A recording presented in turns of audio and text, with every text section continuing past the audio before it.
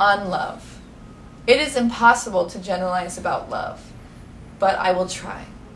There are 5 elements. For those who love earth, love is sacred alchemy, binding together like the molecular bonds in chemistry.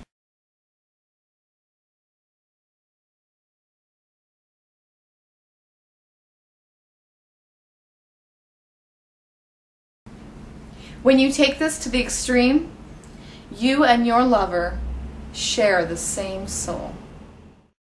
Your inner bond with each other is that deep.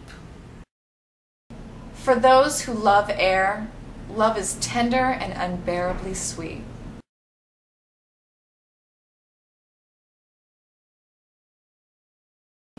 It is 2 dancing together to the notes and the chords of 2 lives that are now one song.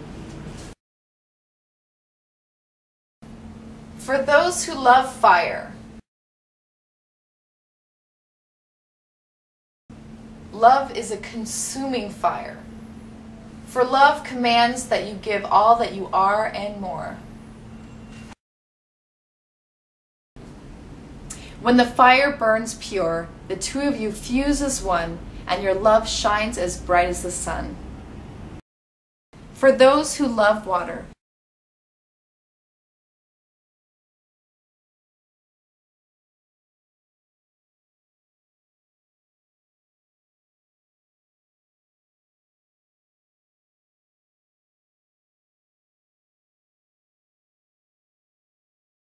love is like an unending stream, like 2 rivers flowing together or 2 clouds that join.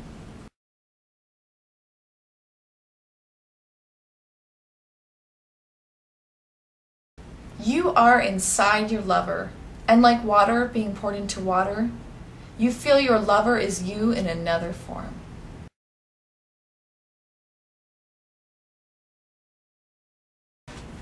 For those who love the 5th element, Akasha, personal love is impossible.